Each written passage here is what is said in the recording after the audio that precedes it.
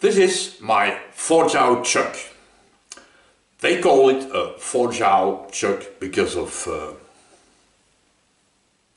There is a little problem with this chuck. Nothing really important, but a little bit annoying. If I install a workpiece, like right now for example, I can insert here a thickness of 1/10 of a millimeter, which is 4 thou. It's marked here. Which means that if I tighten the workpiece really hard in the chuck, what we all do automatically to try to center it, admit it, right? It leaves, of course, marks in the workpiece, and the marks are deeper in the back side than in the front side. And it also makes it a little bit more complicated to dial in the workpiece in the chuck. Because of the jowls are like this, the piece is wobbling a bit while adjusting. I think we should do something about it. I took a little bit of measurements and these jowls seems to be square. I mean, the slot that's in here is square with this surface, which is of course curved a little bit. These slots here, of course, on both sides, they are all exactly the same for what I can measure good enough, so that's not the problem. But it's the T-shape that's in here, that slides in these slots. These measurements are a bit all over the place. And I think the out of alignment of these surfaces here is because of the movement of the jowls in these slots. It's not much, but there is. So I think the best thing to do with these jowls is to regrind them, but of course not square, but the thickness of 1/10 of a millimeter on one side out of square. That could be a challenge. To regrind the jowls in my 3-joule chuck, what I do normally, I use this ring that I made that fits in here. And then of course tighten it like this, which means the jowls are now held in place and automatically pushed a bit further outside. For this chuck, this works perfectly fine. The only problem is, of course, my drill press is not in very good shape anymore to do this. And for the 4-joule, this system won't work because it's not self-centering. Maybe this could work, I don't know. These jowls are of course hardened, but I have no idea how hard. But I have a broken carbide endmill that of course I broke myself without any help. But okay, for more rigidity I think I will try to mill it horizontal. So take this head off and put the end mill here, of course, in the horizontal spindle. And tilt the table at the right angle. If I swipe an indicator here, have one side 1/10 of a millimeter deeper than the other one. Of course, if I do it this way, the top surface here will be flat. For the moment it's curved. But I think it's better if it's a flat surface. If I have a closer look to, for example, this part and many others, this curved surface leave always very ugly dents in my workpieces. I really don't like. And in the cylinders, if I have to turn a bigger cylinder, it also leaves marks, because when you tighten, the part is sliding on this top surface and it bites in the surface. So flat it will be.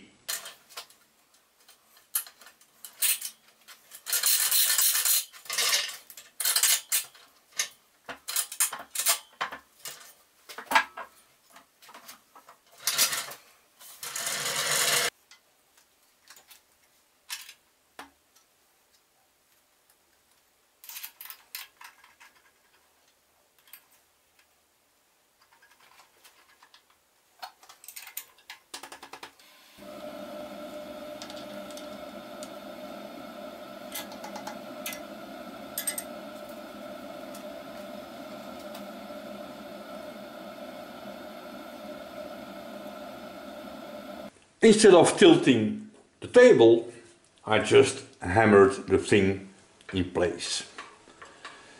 So, because this side was biting harder than the other one, this side is now 1/10 of a millimeter higher than this one.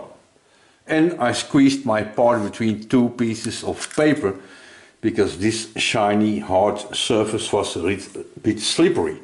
There was not much grip with the vise. Let's give this thing a try. Let's see what happens.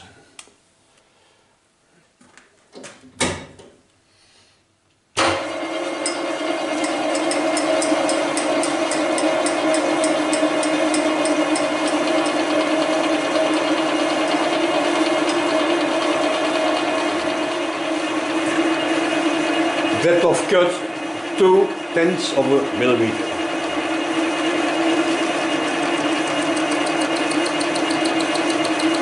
That seems to work.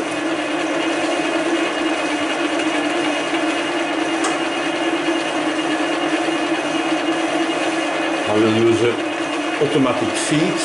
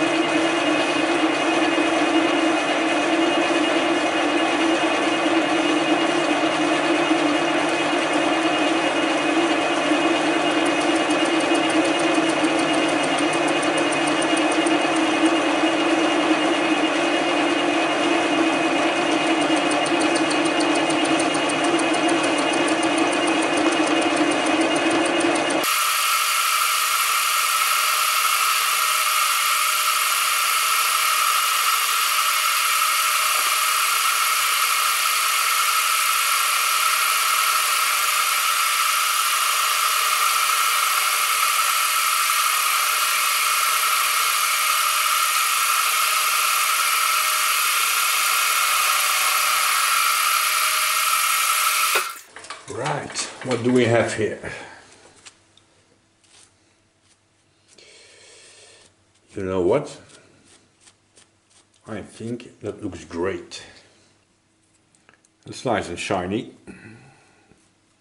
Now that I know that it works, let's do the others.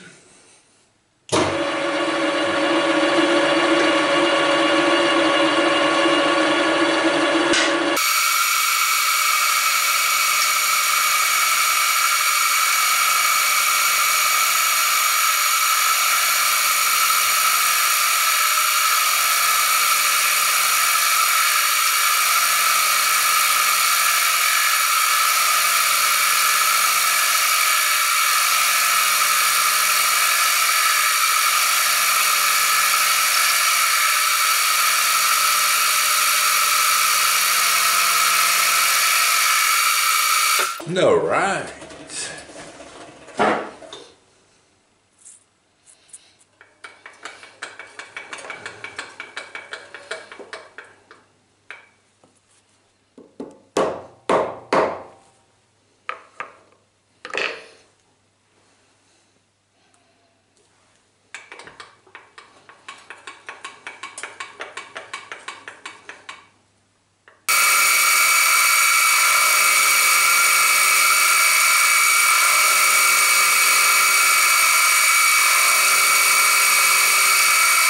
I think the results are not bad at all.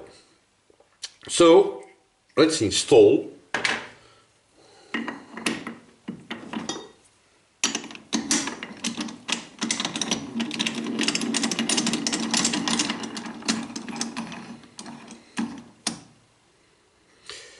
It's maybe a good idea to install some kind of workpiece in here. Let's do.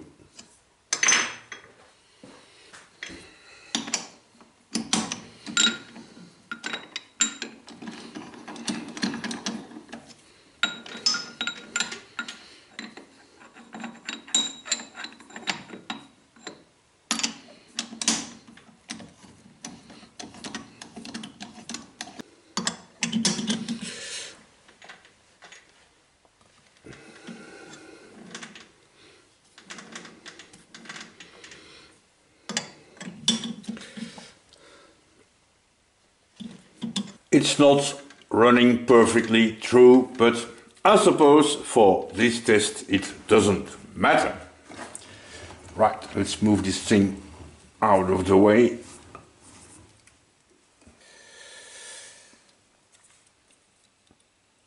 I take the same thickness again, 1/10 of a millimeter for tau. Let's see what happens. This one doesn't enter. No. No. So that's good. Let's try a thinner one. This is the smallest one I have. 15/10, yeah. 0.4. What am I telling here? Yeah. 0.04 millimeter. That's not much.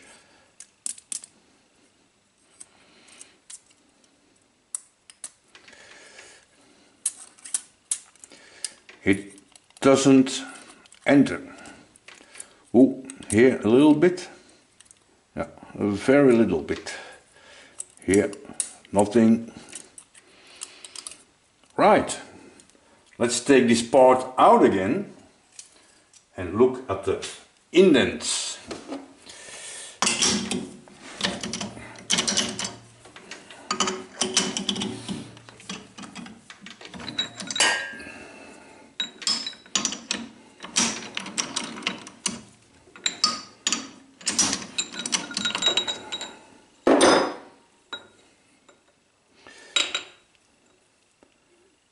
It left a little bit of mark here, but it seems to be the same width here and over the whole length, so that's good. Here, same. I can hardly feel it. I can just see it, but I don't feel it, so I don't think it's really deep. Here, same. It's a little bit wider here than here, but at least it was biting over the whole length. Here, more or less, same result. Before I started making this video, my first plan was to install the jaws here in the vise and grind them with a grinding stone that I prepared here. And that's why I said that it could be a challenging project, because first I have to make a new arbor for it, and I don't know if grinding on this milling machine will work. And then the idea was to grind this way, like this. So I would again have the curve of the grinding stone in the jaws. But I'm really happy my little test with the carbide end mill worked. It makes it a lot easier, and of course I don't have all this grinding dust on my beautiful milling machine. So now I know, and now also you know, that recutting the jaws of your chuck is really not a challenge. So if one day you have to do it, just do it.